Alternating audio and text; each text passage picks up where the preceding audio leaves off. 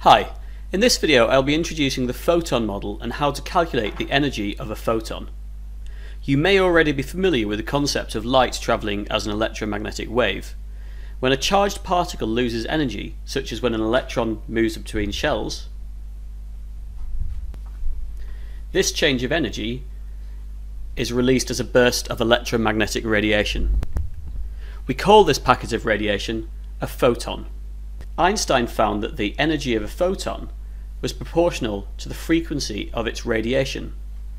You can calculate the energy of a photon using the equation E for energy equals h multiplied by f for frequency. H is the Planck constant, which has a value of 6.63 times 10 to the minus 34. By substituting in the wave speed equation, you can also write this as E equals hc divided by lambda, where lambda is the wavelength and c is the speed of light. This is useful when we know the wavelength but not the frequency. Here is an example. Calculate the frequency and the energy of a photon of wavelength 590 nanometers. Well, there's a couple of constants that we should know. First, h, the Planck constant, is 6.63 times 10 to the minus 34 joule seconds, and the speed of light c is 3 times 10 to the power of 8 meters per second.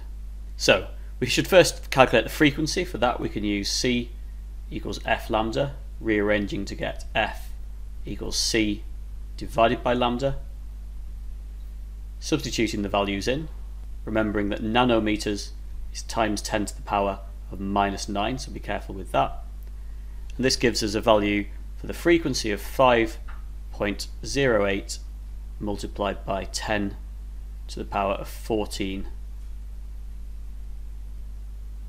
Hertz. To calculate the energy of a photon, we need to use the equation E equals hf or E equals hc over lambda. Since in this problem we've been given the wavelength but we calculated the frequency, it makes more sense to use the provided data just in case we made a mistake at the previous stage. So let's use hc over lambda. So h 6.63 times 10 to the minus 34 multiplied by 3 times 10 to the power of 8 divided by our wavelength 590 multiplied by 10 to the power of minus 9 gives us an energy of 3.37 times 10 to the power of minus 19 joules. Thank you for watching this video from Cowen Physics. If you found it useful, please like, subscribe, and visit cowenphysics.com.